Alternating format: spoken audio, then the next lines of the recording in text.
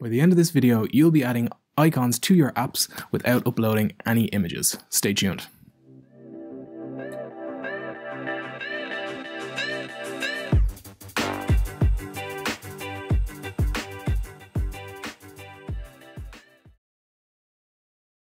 Hello, welcome to another Thunkable tip. This is undoubtedly one of my favorite features, the ability to add in icon fonts. So if you're watching this tutorial, I'm assuming that you've watched the first video where we uploaded TTF files to add in custom fonts. What we're going to do is add in an icon font. One of my favorites is called Font Awesome. So head over to fontawesome.io, and on the very first screen, we'll see there's a big button there that says download. That's how we get the zip file with all the assets and the resources that we want. The current version is Font Awesome 5, but I'm going to stick with Font Awesome 4 just because it's the one that I know. So if we scroll down a little bit here, they've got loads of really helpful resources. Let's take a look at this cheat sheet here. The reason this is important is because it gives us all of the Unicode values. So I'm going to just zoom in here a little bit.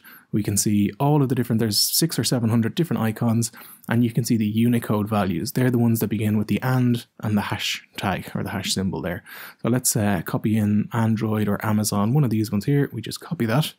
And now we have all the information we need to add Font Awesome into our app. So we'll add in one more label. And following along from the previous tutorial, upload the TTF file, so unzip it, make sure all the files are extracted. We'll find Font Awesome webfonts.ttf, and that gets uploaded there. So in the label then, I'm going to show you a few kind of potential pitfalls here, a few mistakes that can be made. One thing to do is just copy in the Unicode like that, and nothing happens. We just see the values that we've pasted in. So what you need to do is make sure you have enabled the HTML format. And this is what it should look like in your designer. You just see that little square there. However, it shouldn't look like that on your phone.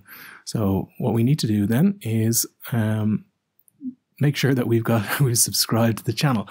So if you like these videos, if you want to see more tips, don't forget to hit the subscribe button and click the bell for notifications. So what we need to do to fix that problem is to change the font typeface import. This way now we've got our Amazon icon, our Android icon, whatever we want there.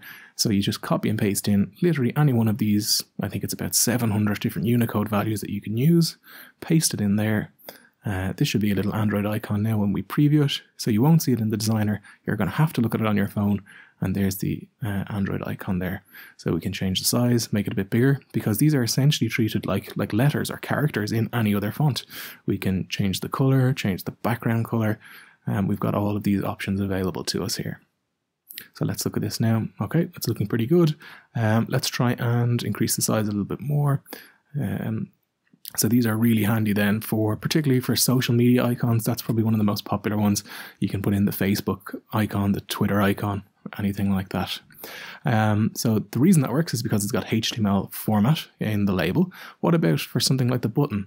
So we can change the font typeface like that to Font Awesome, and we could paste in the Unicode just like this over here in the text value. But if we go and preview this now, let's take a look and see what happens. Okay, so we can see that the Unicode just appears on the button, and we need to actually decode the Unicode, if that makes sense. I suppose it will in a minute. To do that, we're going to add in a web component. So let's go to connectivity and drag and drop in this non-visible component. It's called a web component. So the button that we're looking for, the procedure we're looking for, is called HTML text decode. And the HTML text that we pass, that's the actual Unicode for the icon that we want. So just join these two blocks together, find a blank string of text in there, and paste in the Unicode that you want to use. Now when we refresh, when we click, it displays this little Android icon. So one more then, we've already learned about scaling icons and scaling images, so we can do the same thing here. As I mentioned, it's just a piece of text, so we can very easily change the size here, multiplying it by some kind of scaling factor here. So let's make it 10% bigger, like we did in our previous tutorial.